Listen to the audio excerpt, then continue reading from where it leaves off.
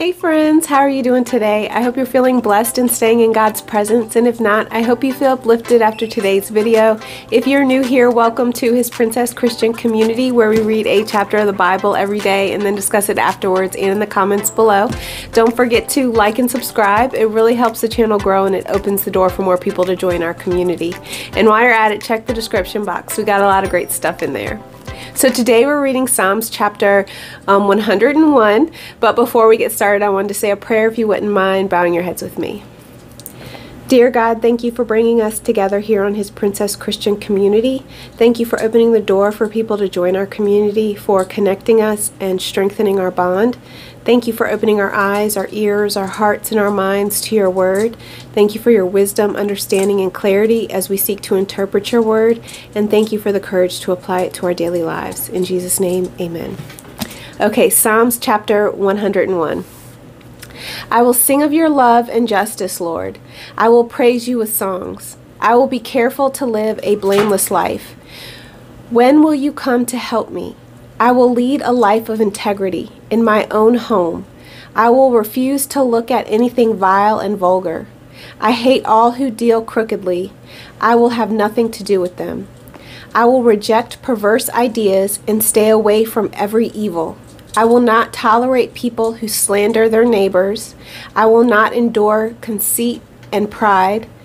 I will search for faithful people to be my companions. Only those who are above reproach will be allowed to serve me.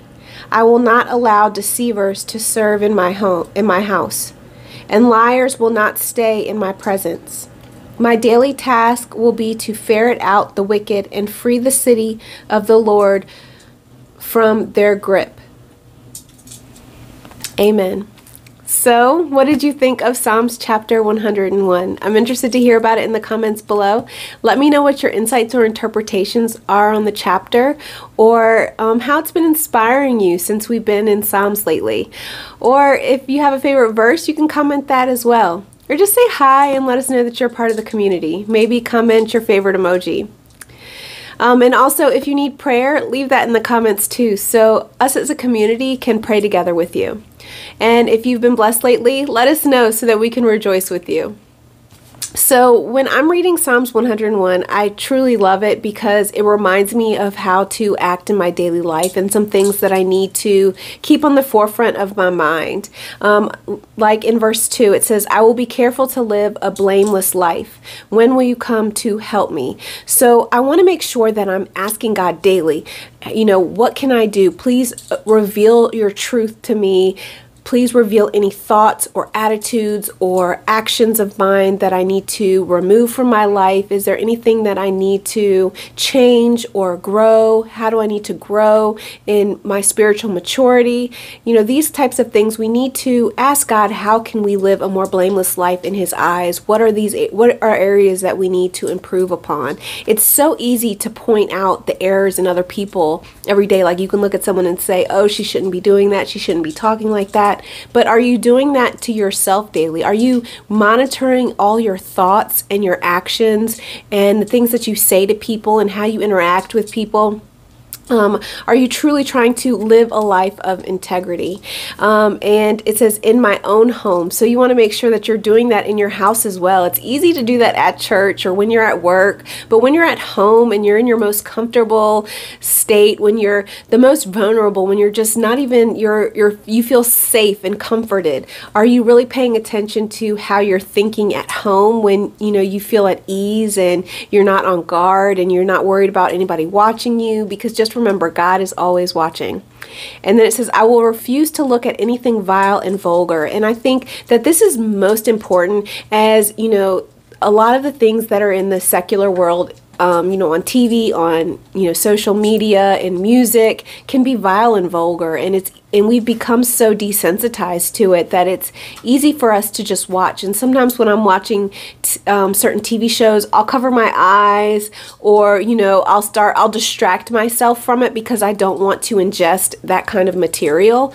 And also when I'm hanging out with my friends and, they're scrolling on their phones, and the volume's up, and I'm hearing some of the things that they're watching, and I'm disgusted, and I'm just like, it makes me not want to associate with them as much because I don't want to have to listen to what they're listening to. So it's really important that we monitor what we're ingesting, because what we fill ourselves up with is what's going to end up coming out of us. And the more that we desensitize ourselves to it and make it seem like that's fine, you know, that's what they do, I don't have to worry about it. No, but if you still have to hear it, if you still have to see it, you know, then you're still ingesting it. So we just need to try to pay more attention to what we're ingesting every day. And if it's good for our holy temple, is it good for our spirit? Is it feeding more of our spirit than it is our flesh?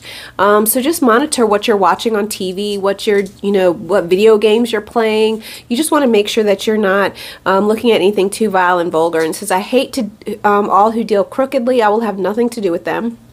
So there's a lot of scammers out there, and mind you, you might be able to go online and find a PlayStation 5 for $100 because somebody probably stole it or it got knocked off a truck and now they're just trying to get rid of it, and you're like, oh, that's such a great deal. But really, is it really a great deal? Is it really worth the cost of the what it's going to take from your balance in heaven?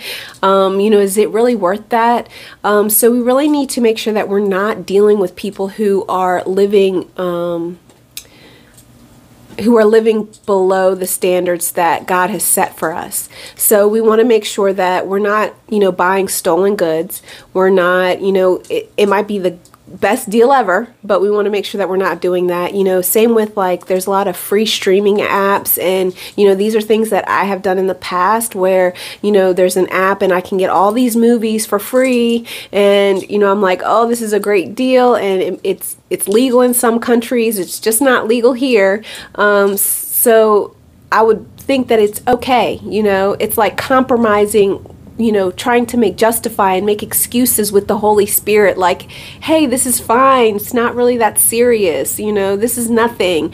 But in the long run, it really is, because you're taking money out of somebody else's pocket. By watching it for free when you should be paying for it, you're taking money out of somebody else's pocket. So that's similar to stealing, and it can be looked at that. So we want to have nothing to do with that kind of thing. So anything that's crooked or not above board, we don't want to have anything to do with. Says, I will reject perverse ideas and stay away from every evil. So evil is a very loose term because it's based on perception most of the time. Some people think like this isn't evil, but it can be if used the wrong way. So we want to make sure that we are staying away from anything evil, and that's where we really need to rely on the Holy Spirit for discernment and pray to God. We need to search the Word. Is this something that is serving God? Is this honoring God as watching it? And there's a lot of things that are really harmless, and the only way that they're really serving God is that they're bringing joy to our lives, and that's fine. It doesn't have to be, you don't have to watch only Christian TV shows and listen to only Christian music, but you just want to make sure that whatever you're ingesting is wholesome and it's, there's not vulgar or evil lyrics. You just want to really just pay attention and really listen to your spirit. If you start to feel uncomfortable, and you're trying to brush off that uncomfortable feeling, then that's the first sign. That's a red flag that this is something that you should not be ingesting. So we really want to listen to our bodies and listen to our spirit and know, what is evil and what is not. It says, I will not tolerate people who slander their neighbors. I will not endure conceit and pride.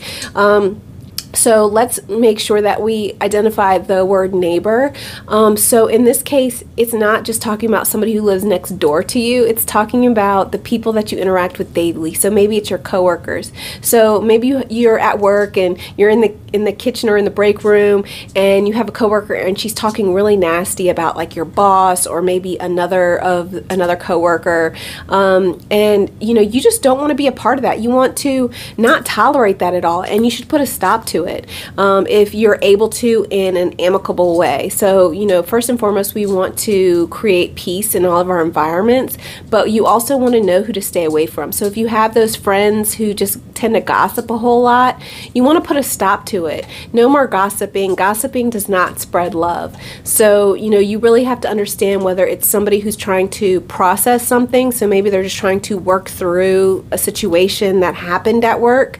And then you want to offer godly advice in that situation. But we definitely don't want to tolerate people who are slandering others, who are talking negatively about others, people who are always putting people down. Those type of people you don't want to tolerate, you don't want to stay away from. You also want to stay away from people who are very prideful or conceited. I have pride issues. I get very defensive in certain situations, and it's something that God has really been working with me on, and I'm just so grateful for the transformation that He's making in my life where in regards to my pride and having more humility. I've been bullied a lot, and I've always felt like I had to stand up for myself and fight just to be heard. And I think it's just had an effect on me in my life, instead of just realizing that the only approval that I really need comes from God, and just learning to humble myself in situations. And even if I know that I'm right, I don't have to say it. I don't have to say I'm right about this. I can just let people have their way, and it's okay as long as it creates peace. Like, as long as it's not detrimental to them, it's not hurting them. You really have to ask yourself, how does this honor God in this situation? Is it really that big of a deal? You have to ask Him, how can I bring this to their people's attention without sounding prideful and without being defensive? So a lot of it was just learning to pause and check my pride at the door, and then continue with the conversation. So it's something that we definitely have to pay attention to and not endure in our own lives or in other people. So we definitely want to stay away from that. And it says, I will search for faithful people to be my companions. So again, this is an application process. When you are accepting people into your lives, people can be amazing people, but if they're not faithful people, then you don't want them too close to you, because it's one thing if you have people that you're trying to lead towards God, but it's another if you have people who are just wicked in their ways. Then you want to love them with a long-handed spoon. So the people that you keep as your close companions, you want to make sure that they are also filling you up with God's goodness. You want to make sure that they are, spending time in their word every day, that they have the same morals and values that you do when it comes to their relationship with God. And it says, only those who are above reproach will be allowed to serve me. I will not allow deceivers to serve in my home. So you want to make sure that whatever people are serving you, it's godly. And I'm not necessarily talking about like the waiter at the restaurant. Like, she looks kind of wicked. She has too many piercings. She has too many tattoos. I don't think she's godly. No, we're not judgmental people. In those types of situations, we are just praying God's peace and praying for God's protection in all of our lives. But as far as the people who, we say serve you, so the people who you are allowing to interact with every day, that you're interacting with every day, and you are conversating with and spending time with, you want to make sure that they're not deceivers, and they're not people who are trying to lead you astray and take you off of the path. I was always hoping for the best and wanting to see the best in people, and there's nothing wrong with that. But then it comes to a point where you start to excuse people's bad behavior because you don't want them to not be a part of your life. And that's when you need to really rethink your relationships and say, am I excusing their bad behavior because I'm afraid to lose them? Because as part of your life with God, you're going to lose a lot of people and a lot of things that were part of your old life. But you're putting on your new nature, and you have to really embrace that. And sometimes it takes staying away from people who are liars, who are deceivers, people who take you out of the peace of God, people who remove you from God's presence. You want to make sure that you are staying away from those types of people. It says, my daily task will be to fret out the wicked and free the city of the Lord from their grip. So we definitely just want to make sure that we are filtering out the wicked things from our lives on a daily basis, that every day we are trying to grow spiritually and increase and grow our relationship with God. So that is my interpretation of Psalms chapter 101. I'm interested to hear what you have to say about it. Leave it in the comments below. Don't forget to like and subscribe, and I hope you stay blessed, stay in God's presence, and have a great rest of your day. I love you.